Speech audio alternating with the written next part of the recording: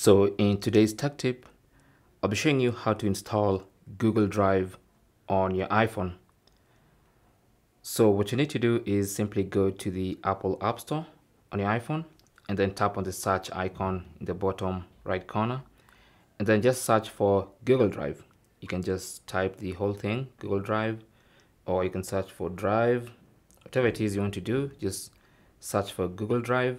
And here is the actual Google Drive application by Google LLC. So just tap on Get.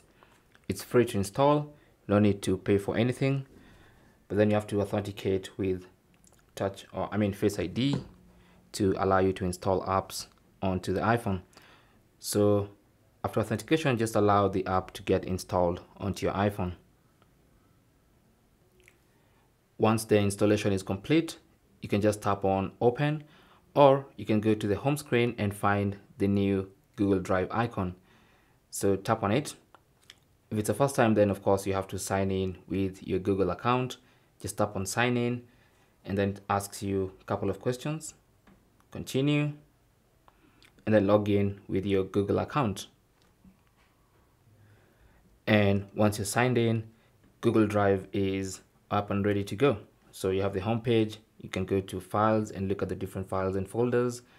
And the settings is somewhere here. This is the main menu where you can have settings. You can affect things like notifications.